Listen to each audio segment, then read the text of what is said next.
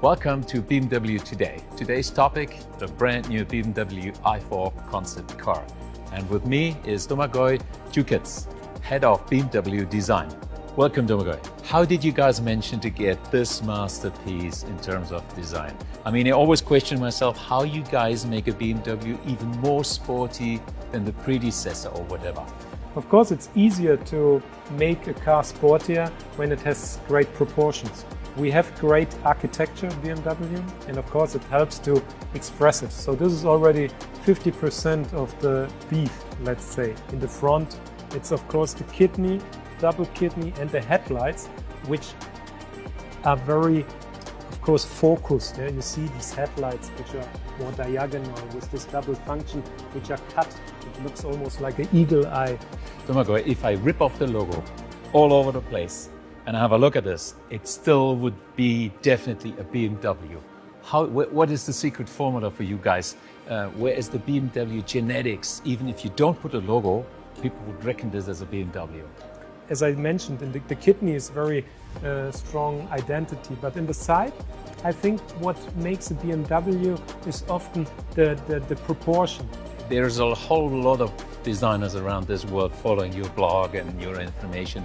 If you want to give them a cooking recipe to create their own good-looking car, you know, in a nutshell, what are the main proportions, the main points, how to start design and how to end it up from the front to the rear, out of your secrets?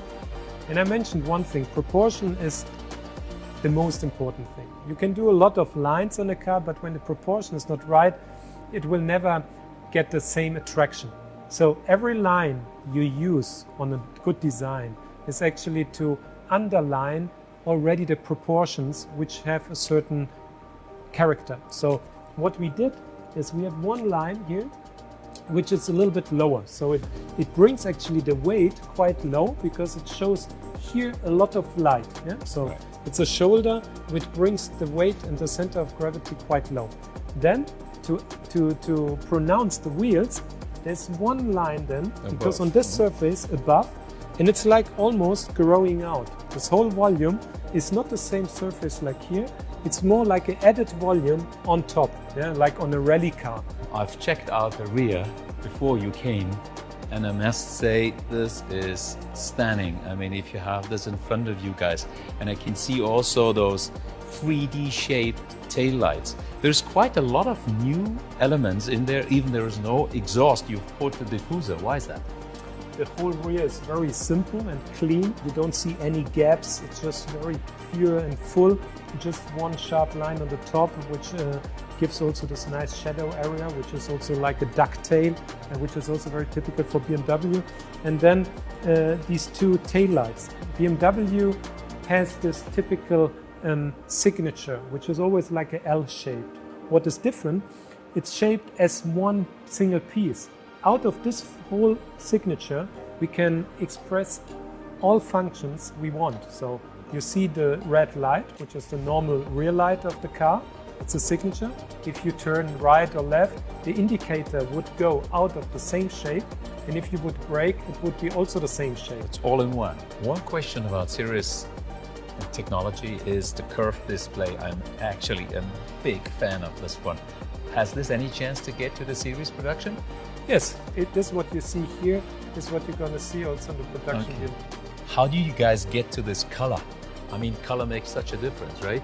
And that is the copper color we've been seeing in the iNext already. You can see already that we played with copper color on the i8. Much stronger, brighter, as it's a sports car.